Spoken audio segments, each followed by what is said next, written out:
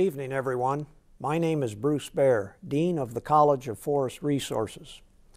On behalf of the college, I wish to welcome all of you to this three-part lecture series entitled Sustaining Our Northwest World. Our intent in this series is to highlight the dynamic balance we seek in meeting the growing natural resources needs of society while sustaining the environmental, economic, and cultural values we associate with our urban and wildland resources. This set of lectures is a companion to the college's Denman Forestry Issue series, also seen on UW-TV and the Research Channel.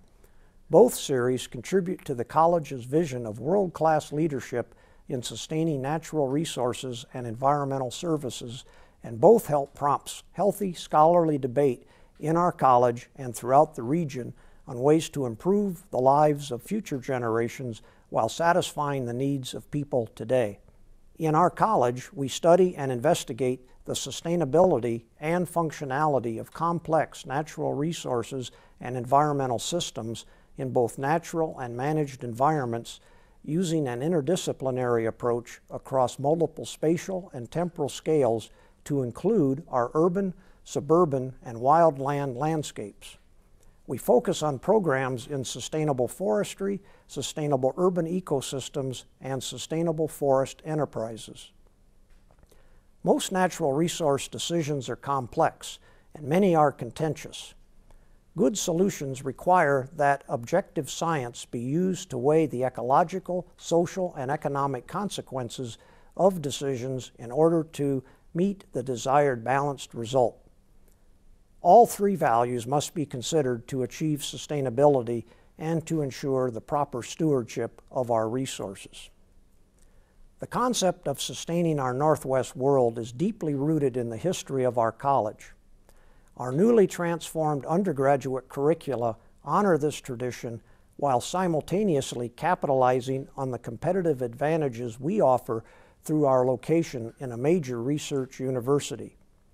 We intend to produce the next generation of natural resource scientists, managers, and leaders who, along with you and other citizens, will ultimately be charged with sustaining a healthy Northwest environment, a dynamic Northwest economy, and the rich social and cultural heritage we all enjoy. Our college has long been recognized as a leader in forestry education and research, and as an integral part of the research enterprise of the university.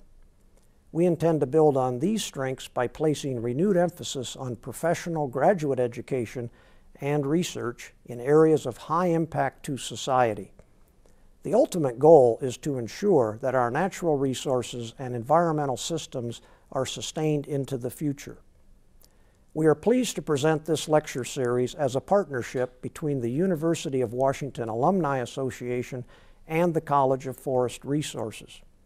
We are also grateful for the support of the Rachel A. Woods Endowment, which is underwriting a portion of this series, and to the members of the college's Dean's Club for their unflagging support. Lastly, we are grateful for alumni activities with the college and encourage you to join the Alumni Association if you seek further involvement and want to stay connected.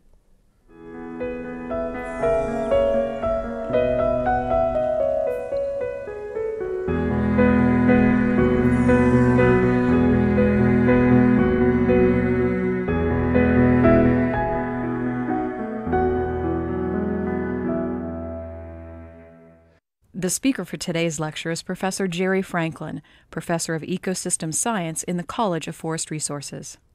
He is also the director of the Wind River Canopy Crane Research Facility at Carson, Washington.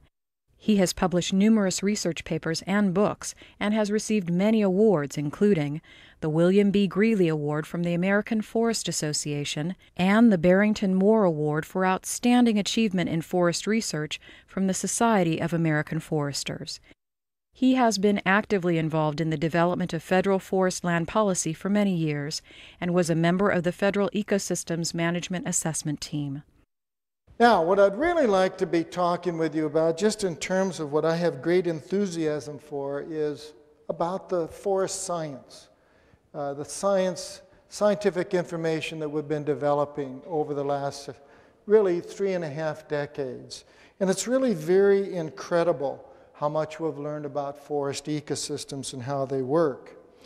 And much of it is so obvious in retrospect. I'm always a little embarrassed when I talk to an audience, even talking to my classes, that, I talk about these great things we've discovered, and it's sort of like talking to people about how, I discovered water runs downhill, And, the great lesson for me was these logs lying on the forest floor, and how I could have spent 20 or 25 years of my professional career thinking of them as waste, fire hazards, impediment to travel, and not occurring to me that something of that magnitude might have an ecological function or two.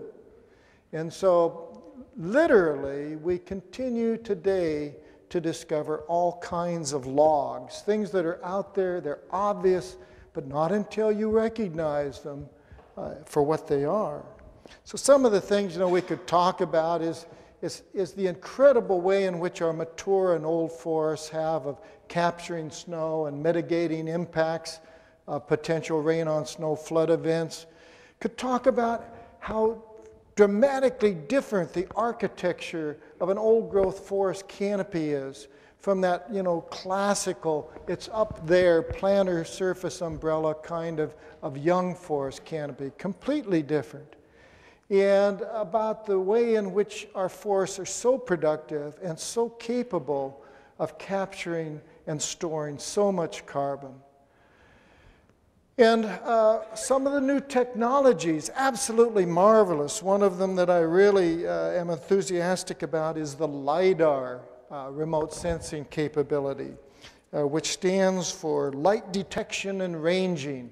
It's basically a laser sensing system that has capabilities we've never had before. And of course, a lot of contributions that have come as a result of the canopy crane down at Wind River, which have allowed scientists to get into that upper canopy of an old-growth forest on a regular basis with heavy equipment and whatever kinds of gas bottles they needed to measure their various kinds of processes. And of course, I might also talk with you about how we really need some very significant investments in infrastructure to allow us to continue to develop the science of these forest systems. Another topic it'd be fun to talk with you about is disturbances and the incredible things that we've learned about them. And for heaven's sakes, why did we have to have a Mount St. Helens eruption to learn about things like biological legacies, the importance of surviving organisms and structures that persist following these disturbance events, which we think of as catastrophes, but really aren't catastrophes at all. So those are the kinds of things that I'd like to be talking to you about today. Because, that's kind of the thing that brought me into forestry in the first place. And I went into forestry with the whole notion that I didn't have to deal with people.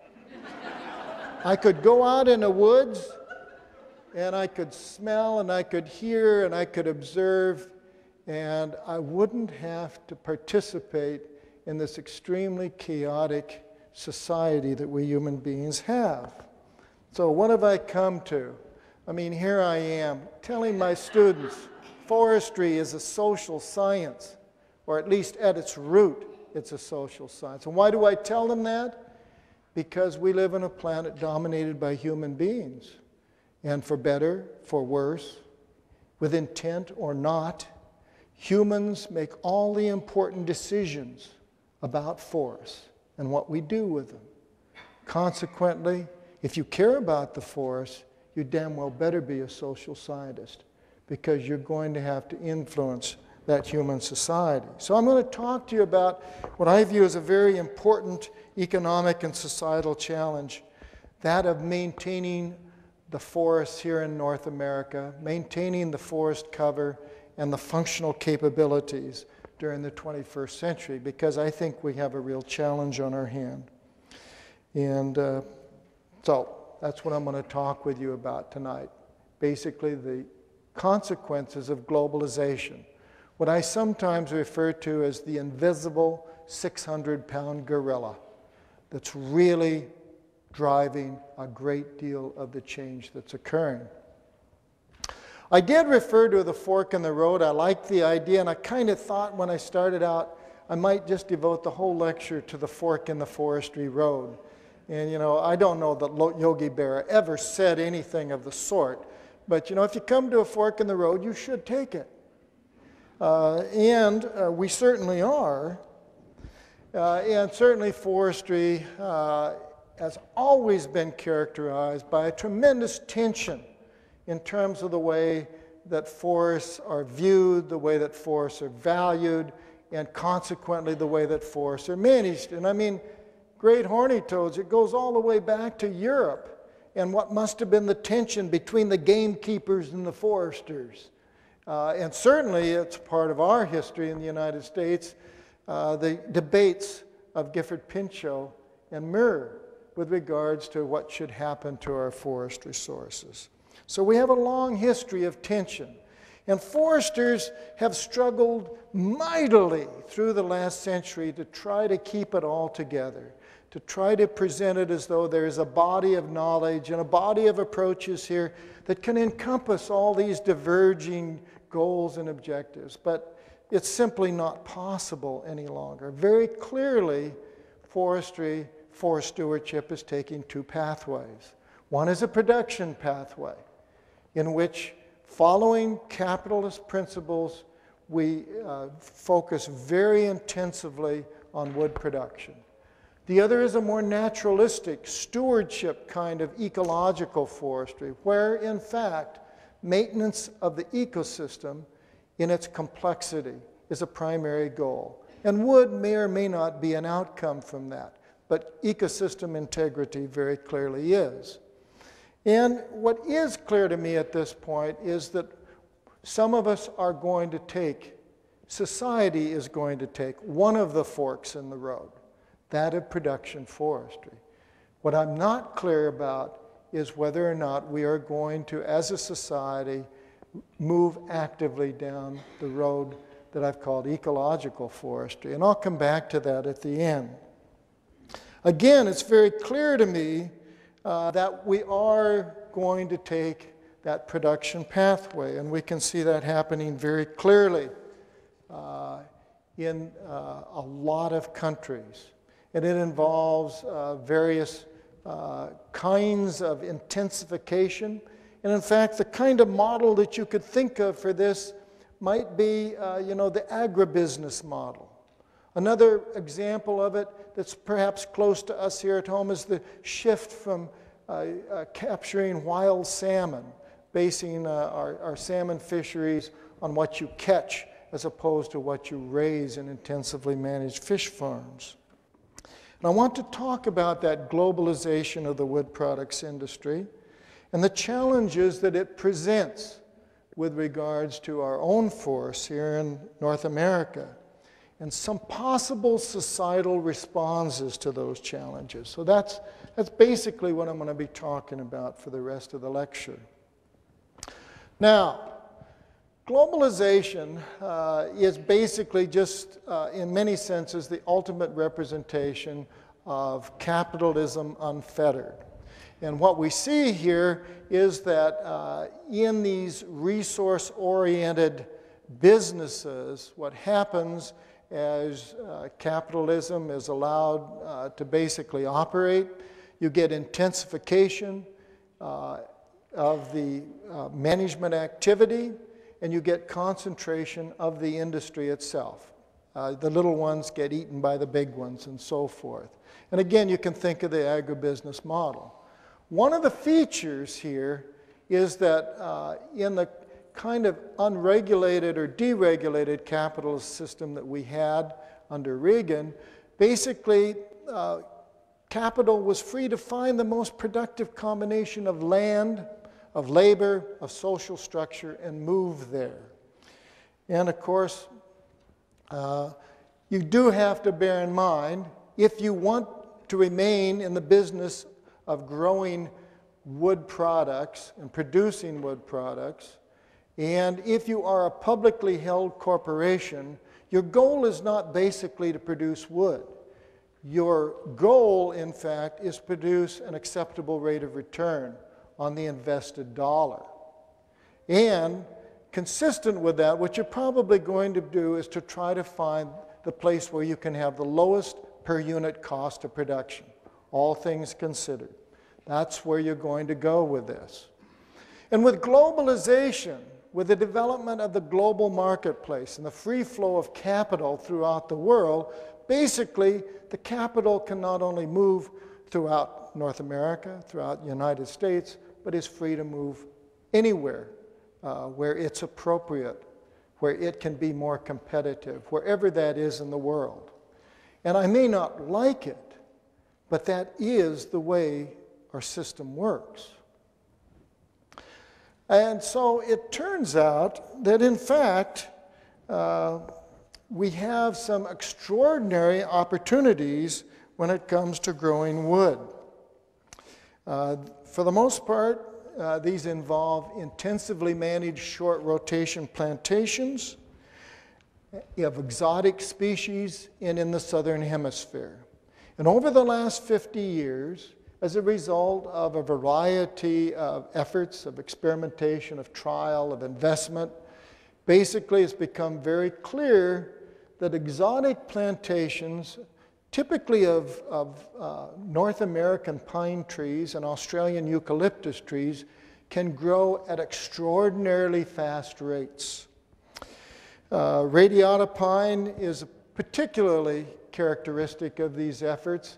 This is really, we know it as Monterey pine. Have you ever seen Monterey pine? It's a derelict species in its native habitat. I mean, it's ugly. Well, it's picturesque, sorry. It's picturesque.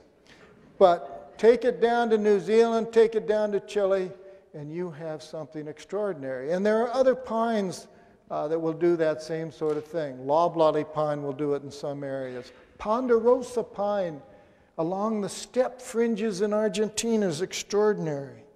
In any case, it turns out that the concept of fiber farming, because you are following an agronomic model, not a forestry model, fiber farming with exotic species in the southern hemisphere is one heck of a place to grow wood. And these kinds of systems have incredible growth rates.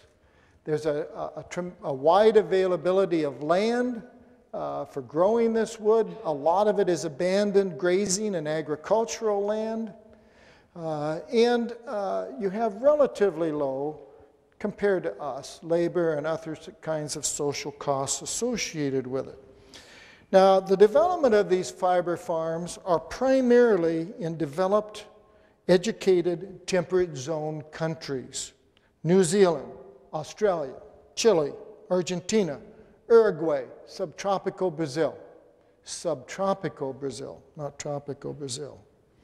Now note that these kinds of plantations are not in the tropical regions. They are in temperate regions and occasionally subtropical regions. And explicitly, you need to realize that by growing our wood fiber crops there and exporting it to the United States, we are not exporting our demand to tropical third world countries that have no kind of environmental sensitivity. I think the New Zealanders, the Australians, the Chileans would object very strongly to such a presentation of their countries. So that basically this does not mean exporting our wood production and our wood demands to those kinds of places. In fact, if you look at the tropics, deforestation in the tropics is driven primarily by the objective of clearing land for agriculture and grazing purposes. And to the degree tropical wood is utilized as wood products, 85% of it is utilized in the tropical countries in which it's cut. And very little of it actually goes into world trade. And most of that is acquired, incidentally, by what I call environmental rogue countries, in the sense countries that don't care where their wood comes from, and that's countries like Japan, China, Taiwan, and the Koreas. So, this is not about exporting demand to tropical third world countries. Another thing that I often hear my forestry friends say, and I'm really sympathetic to this, is, you know, great horny toads, we have all this wonderful forest land, we need to be managing it. And we've got a lot of forest stock out there. Why aren't we using that? You know, why aren't we cutting timber on the federal lands? It's immoral to be exporting our wood demands to other countries. Well, I can empathize, but all I can say is that's the way the capitalist system works. And you can think of any other broad range of products that we could produce here just as well or better, but we don't, because that's not the way a globalized capital marketplace works. So,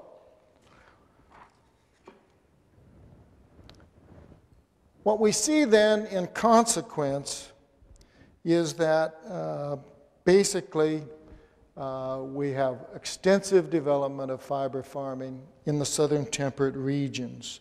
And the productivity of these plantations can match the very best of our sites here in the United States. We can just barely compete with their productivity on our best forest sites here in the Northwest, and even the pineries of the Southeast cannot compete, particularly when you add in labor and other kinds of social costs, along with the fact that their productivity is fundamentally no better than these fiber farms are. Consequence of that, timber production, wood production is headed south. That's pretty clear. And furthermore, the world is really awash in wood fiber. And I just don't know if you have any appreciation at all at this point of how much wood is out there and how difficult it is to market it in the global marketplace, particularly common wood fiber, poorer quality material, smaller size material. And there's no indication that this is going to change anytime in the next several decades. So this is important to think about, because basically a lot of forestry was driven during the 20th century by the notion and the actuality of a timber scarcity. And if you look at the real dollar increase in stumpage value over the 20th century, it increased regularly throughout the 20th century, indicating that in fact there was a scarcity. There isn't a scarcity anymore, and it doesn't look like there's going to be one anytime soon. And we see tremendous investment occurring by corporate, publicly held corporations in plantations and in production facilities in the Southern Hemisphere. And, you know, just go to the Seattle Times last June, long article about Weyerhaeuser Company. What has Weyerhaeuser Company done in the last year? They've sold 250,000 acres of their forest land here in western Washington. They've also sold several hundred thousand acres, well, I won't say how many. They've sold a significant acreage of their southeastern acreage in Tennessee. And they have a $1 billion project to establish plantations and processing facilities using loblolly pine and eucalypts in Uruguay. Now, you got any idea of where they're putting their capital? That should give you some idea where they're putting their capital. And they aren't putting it in to investments here in the Pacific Northwest. Willamette Industries, that was a classic example of capturing a company that had been conservative in its management and had a lot of timber that could, in fact, be liquidated, which is exactly what Weyerhaeuser is doing. So, large investments.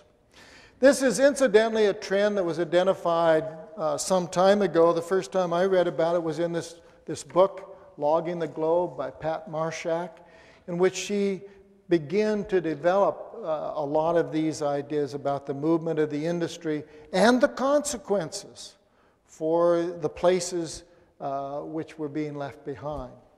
Places like some of our towns here in the Pacific Northwest, places like some of the mountain villages in Japan. There are transitional strategies, but nevertheless, the movement is clear. Okay, so what? A lot of people would say, this is a good thing. What are you complaining about, Jerry, for Pete's sake? You know, now the timber industry is going to go away, and we can have the forests, and we don't have to fight off those timber beasts anymore. Lots of folks believe we can resolve those forestry conflicts. In fact, by doing this, by going to intensive management, fiber farming, particularly in some of these far-off locations.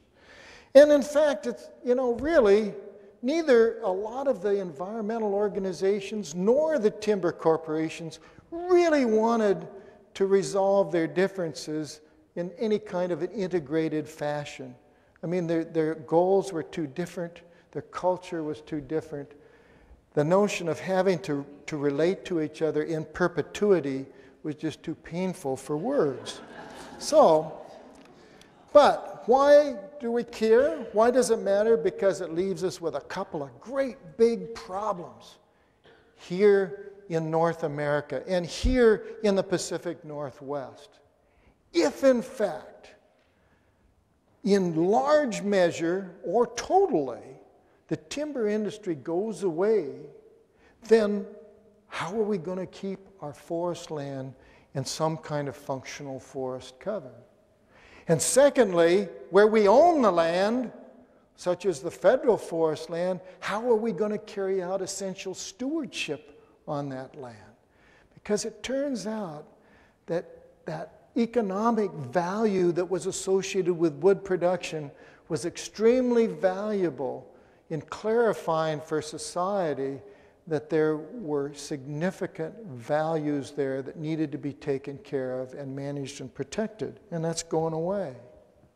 So, let's start with that first one, keeping private forest land in forest cover. Now in Washington State, 40% of the forest land, 8,500,000 acres, is privately held, almost equally by large corporations and by small, what we call non-industrial private forest land owners, people that own just a few hundred acres, or even maybe just a few thousand acres. And then another 10% of our forest land is state trust lands, which again have an economic driver associated with them. So here we've got half of our forest land that is either privately held or is in a trust status. Now, one of the questions obviously is who is going to buy those corporate forest lands and what are they going to do with them when they get them? And then secondly, what are going to be the economic incentives that are going to get those small non-industrial private forest land owners to keep their forest land and to maintain it in a functional forest cover? Those are two really big questions. And we have a big stake in the answer to it because there are a lot of incredible values, services, and goods that we get from those private forest lands. And the most important of them all, and you'll see this again and again in my presentation, is water. Probably the most important resource from a forest system is a well-regulated, high-quality supply of water. Our society depends on that well-regulated, high-quality supply of water. Well, that's one. We depend upon it for wildlife habitat, to maintain a variety of species, game and non-game species. So it's very important as wildlife habitat. And of course, it's important simply as open space, space in which we can recreate, space in which we can hunt, etc. So we have a lot of need to have those forest lands maintained in a forest cover. We have a big stake in it. And we can see what might happen, what is happening to a lot of forest land in the United States. Basically, it's being converted. You'd a lot rather have a managed forest, even with its clear cuts and occasional disruptions, than in fact to have those kinds of subdivisions on those forest lands. And currently we're losing in the United States, what projected loss in the next 50 years is about 25 million acres of forest land, simply to urbanization. So it's an immense problem. It's a big issue for us. You know this is happening. I mean, you live in the Seattle metropolitan area. You know what's happening to the forest and agricultural lands around the fringes of this metropolis.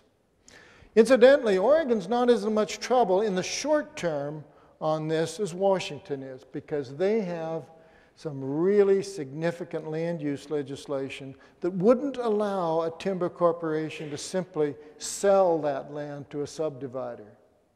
We don't have that same kind of constraint here.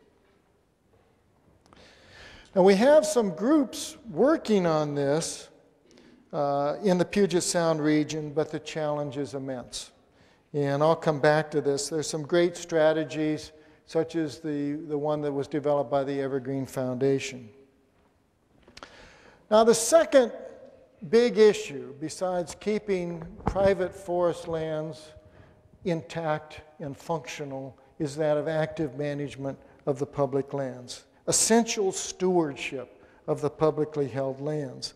And I would argue that active management is imperative on millions of acres of the public lands. And this is one of my major points. Now, one of them is that globalization is driving a lot of this. A second one is that active management is necessary on a lot of these public lands. Now, there tends to be a tendency, for people to think that this will just happen. But there's a real question about who is going to carry out the stewardship and where the hell are the dollars going to come from to do that.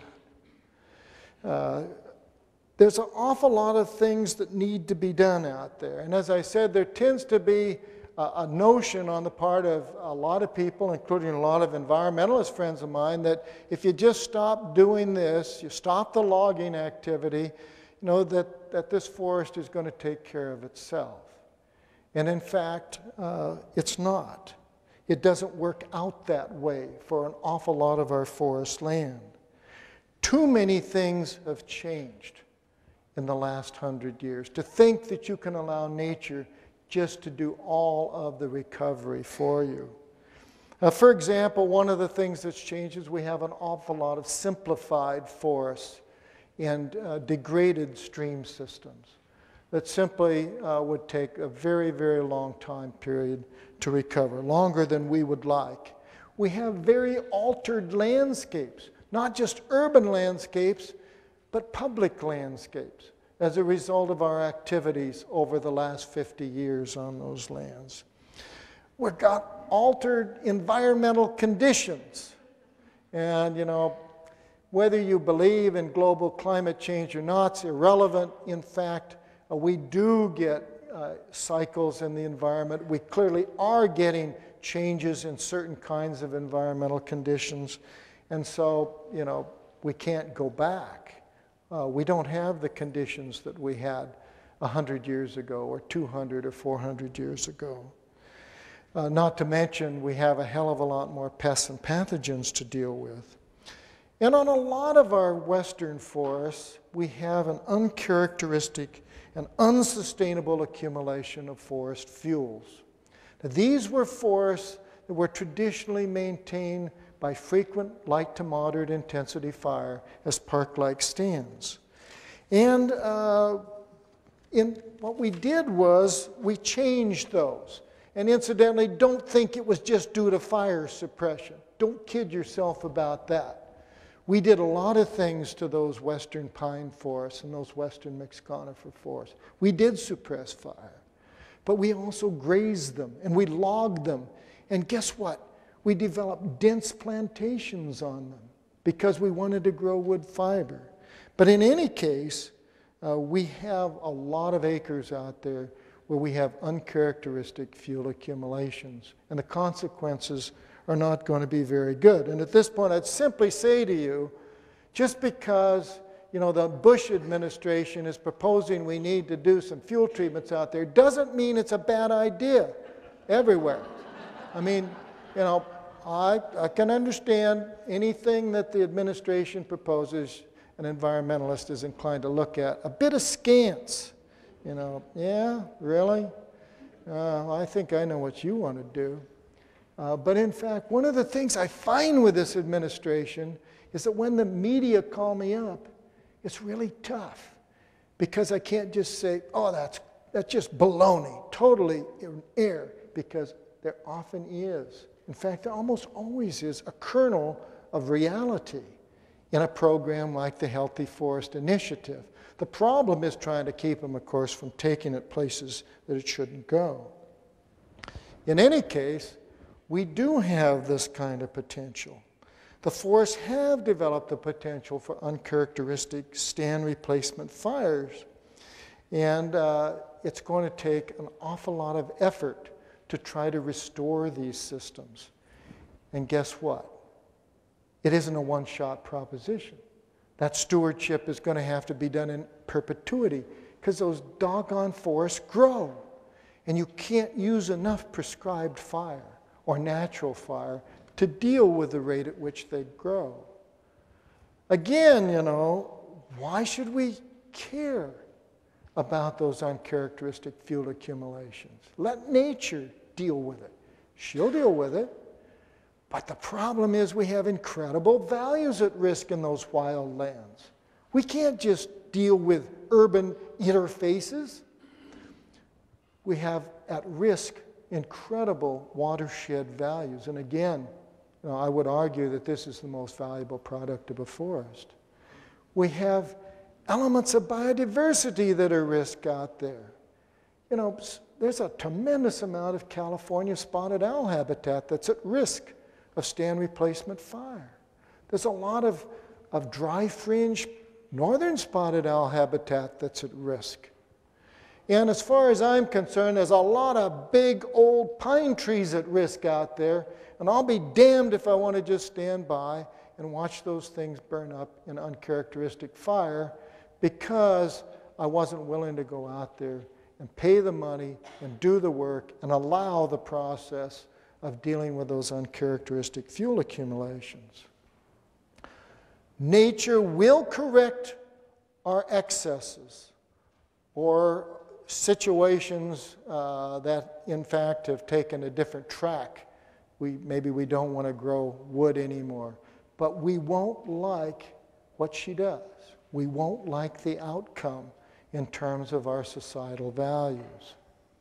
It's been interesting for me to see that societies really don't like to support stewardship of their natural resource lands. And it's interesting that once an economic element goes away, the society seems to stand back and say, I don't want to spend any money. The forest will take care of itself. New Zealand is a great example of this. They set aside all of their forests, all of their native forests, and said, we'll just manage the radiata pine plantations. And they won't spend the money to even do basic management, monitoring, protection, stewardship of their native forests, which are undergoing dramatic impacts from exotic organisms. And again, I'll remind you, it's not a one-shot proposition. Stewardship is forever. In my view, getting social consensus for active management on the public lands is the most important thing that the senior agency personnel should be seeking here in the United States. And I've had dialogue with Dale Bosworth, Chief of the Forest Service, on this, and I say, Dale, what you really need to do as an agency is develop trust. You need to develop that trust with society so they will allow you to conduct the active management that's necessary. And you need to quit messing that up with statements about wood production and just take that away from the table so people can understand what this is really about. Dale doesn't agree with me. He says, if you just let me clean out some of the paperwork, it'll all be fine. I don't believe it, and neither do you. Okay.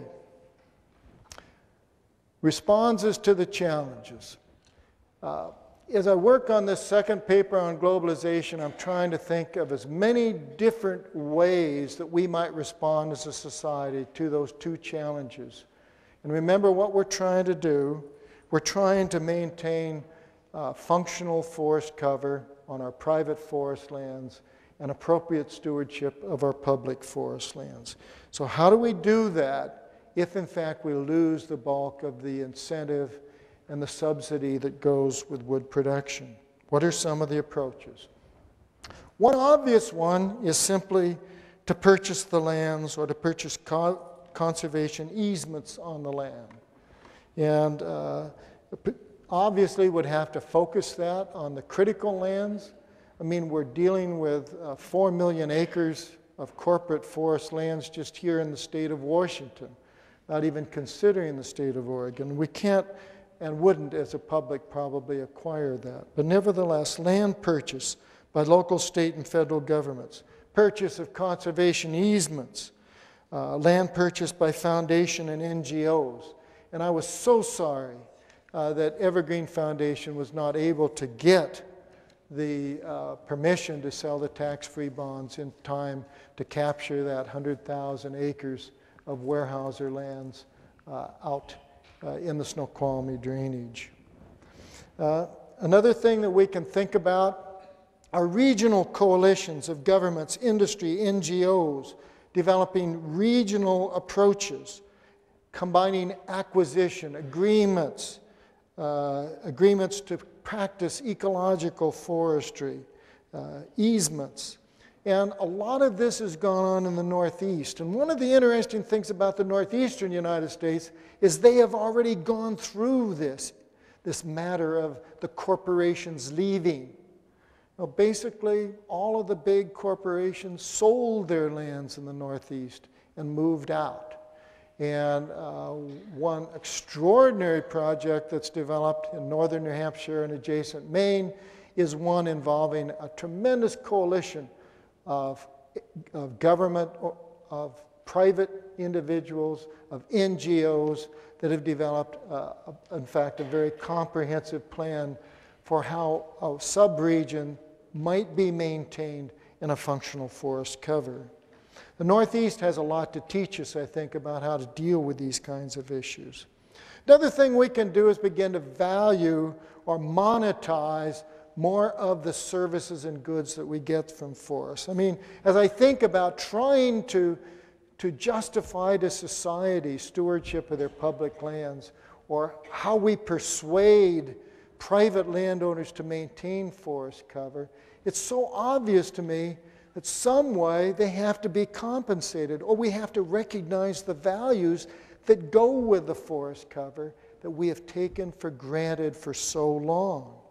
So that's obviously a very important approach that we can take. What are some of the values that we might begin to value in new ways, maybe to monetize? Water. Man, if we paid per gallon of water for what it's worth, we would never think of anything else in managing a forest watershed. I worked in the Sierras. Water is gold in California. They don't pay for it. But if they did, that would be the prime directive for management of the Sierra National Forest. Protection of that high quality, well-regulated flow of water. Carbon sequestration. There is no forest in the world that can sequester carbon like our forests. I mean, the tropics can't hold a candle to us because they, respire and decompose their stuff away. We don't. We store it in these great big monster trees that live for hundreds and thousands of years and then decay at the rate of hundreds of years. So we have forests that have an incredible capacity to store carbon. And in fact, we have an immense unfilled capacity for carbon storage in the forests of the Pacific coast. Because through our logging activities, we have drawn down the carbon stocks in our forested landscapes. So if we had a carbon market, wow, we could really get something out of that. And of course, another example would be wildlife. The folks in the southeast, have done a lot already with managing forest land for wildlife and being compensated for it. Hunting clubs is a way that they do it. And this is a kind of stand that they manage for that kind of thing, a longleaf pine stand. We could use all kinds of incentives and subsidies. We could use the tax structure to help maintain forest cover, to provide public goods. We could even think about making direct payments to private landowners. What if we paid people to provide habitat for a nesting pair of spotted owls or for a population of flying squirrels? Why wouldn't we do that? Why do we expect them to do it for free? So, another thing we could do, we could do to help in terms of dealing with these kinds of issues is make a better effort to try to maintain an indigenous forest products industry. And the example for me was down in the Rogue River Valley, and I was sitting there at a meeting of stakeholders talking about the national forest, the Rogue River and the Siskiyou National Forest. And they'd been at it for 3 days, the classic stakeholder tensions. The timber guys and the enviro guys and the fire guys and the wildlife guys, gals too, pardon me. And at the end of this conference, they asked me to make a comment. And I got up and I said, you people are addressing the wrong issues. 21st century isn't about timber versus environmental values. Basically, your processing capability in the Rogue River Valley is going to be gone within a decade. And you're going to be sorry that they're gone because you won't have that capacity any longer, that skilled workforce, that place that can provide you with some economic subsidy for your stewardship activities, because your issues are going to be fire and watershed protection and wildlife habitat. That's what your issues are going to be. And you're going to be sorry when they're gone. So that's one thing to think about, doing things that help maintain an indigenous industry. Another thing that may relate to helping to maintain an indigenous industry and maybe a regional market might have to do with certification. It may have a role in terms of identifying a particular type of forest production, and it might be very valuable as a way of limiting access to regional or even national markets. Now, there's going to be a problem with this because under World Trade Organization, they're going to say this is an unfair impediment to open commerce. But nevertheless, we may be able to either develop or to maintain some regional and national markets by doing things like using processes of certification. The real value of certification is, in fact, the access that it potentially gives you to marketplaces. So anyway, that might be one way of doing it. And we do need to be thinking about creating and maintaining niche markets at the level of international trade. And one of the things that we do have is we do have a lot of high quality woods. I often hear my forestry friends say, well, yeah, they can grow that bulk fiber, but we've got Doug fir and red cedar and all those good things. I just want to warn you, they can grow those too. And what our real niche is is the kind of wood that you can't grow in intensively managed plantations. Okay, that's where the real niche is going to be. Slow-grown material, woods that can't be grown, trees that can't be grown in that kind of environment. Okay, we do have a problem, incidentally, and this relates again to processing capability, that we simply do not have any markets anymore for this low-quality material, particularly the sort of thing that we're dealing when we're trying to restore structural complexity in our plantations and when we're trying to deal with fuels in fire-prone forests.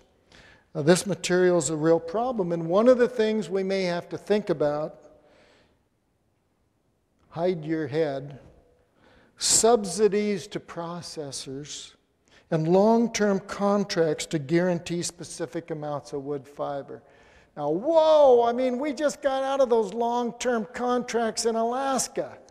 What are you talking about?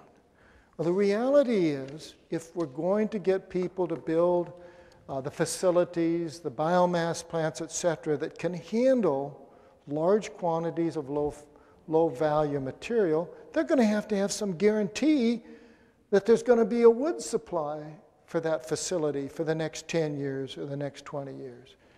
And one of the interesting things that was in the Healthy Forest Initiative was, in fact, the notion of subsidizing the development of biomass processing capabilities. And I think it was a very good part of it. Another thing, and again, an anathema to many environmentalists, we have to begin to think about turning over more of the stewardship responsibilities to local groups. Oh, I know people are saying, how could he say that? But in fact, who better to take stewardship responsibilities than the people most directly affected by the resource? And I give you the example of the Cedar River watershed, where the municipality of Seattle has taken over responsibility for management of the entire watershed. It so happened that they acquired ownership of it, but it would have been appropriate whether they had or not. And we can think about that with regards to stewardship in fire-prone forests. You know, city of Ashland, for example, any of you that know it, a disaster waiting to happen. Who better to deal with stewardship issues? So I think we have to begin to think about that. More local responsibility for stewardship. Okay, to sort of conclude then this whirlwind assessment of the challenges created by the globalization of the wood products industry. Globalization is happening, and it is creating major changes in our ability to sustain our forest landscapes and carry out forest stewardship. And if we don't attend to it, this is the kind of urbanization that we can expect in a lot of our forested landscapes. Retaining forest cover is going to be essential in order to sustain the goods and services that we want. An active management of many public and private forest lands is imperative. Now, there were a couple of other challenges that I could have considered dealing with tonight. Big challenges that we're going to have to deal with in the 21st century. And I picked globalization because there's no question about it. It's happening. You can see it. You're being affected by it. Okay? So, and it's been largely an invisible force, despite the power that it brings. There are a couple of other really big ones that you're going to have to deal with. And one of those, of course, is global climate change. And it's going to be most profoundly affecting us in terms of the effect on disturbances, I think. You know, established forests have a tremendous resilience. They have a capacity to absorb a lot of climatic change and continue. But we're going to see altered disturbance regimes, fires, storms, insect and disease outbreaks. And then, of course, my favorite, I don't have a picture of it, but exotic pests and pathogens. And I tell my students that this is probably the greatest danger to the forests of the Pacific Northwest, and in fact, the forests on the North American continent. And I have to say, the whole notion of moving raw wood or unprocessed wood products between the continents, let alone green plants, is insane. It is Russian roulette, indeed. And yet we do that. We do that, and we consider it to be an essential part of free trade. But there is an organism out there that is the Douglas fir equivalent of the chestnut blight. And when it gets here, the consequences are going to be catastrophic. And I would argue that the notion of the movement of exotic pests and pathogens between continents is something, it's not in the interest of any continent to allow that kind of exchange or trade to occur. So if we didn't have enough issues to deal with already, we've got a couple of real winners. The responses to all of these challenges have common elements, and they include active and sustained management of our private and our public forest lands, and they involve entering an era when sustained and informed collaboration between the human species and the forest ecosystem is imperative for the good of both. A sustained and informed collaboration, active management, participation, if we're going to sustain the goods and services that we want from these systems. Well, that's just a picture of me back in the forest again, where I'd really kind of prefer to be, but. So, that's my version of The Sky is Falling and what we might do about it. The 21st century will not be a replay of the timber environmental wars of the 20th century. It's time to put those old playbooks behind us, see clearly the challenges we face, and develop new approaches, reconsider old solutions, and develop new ones.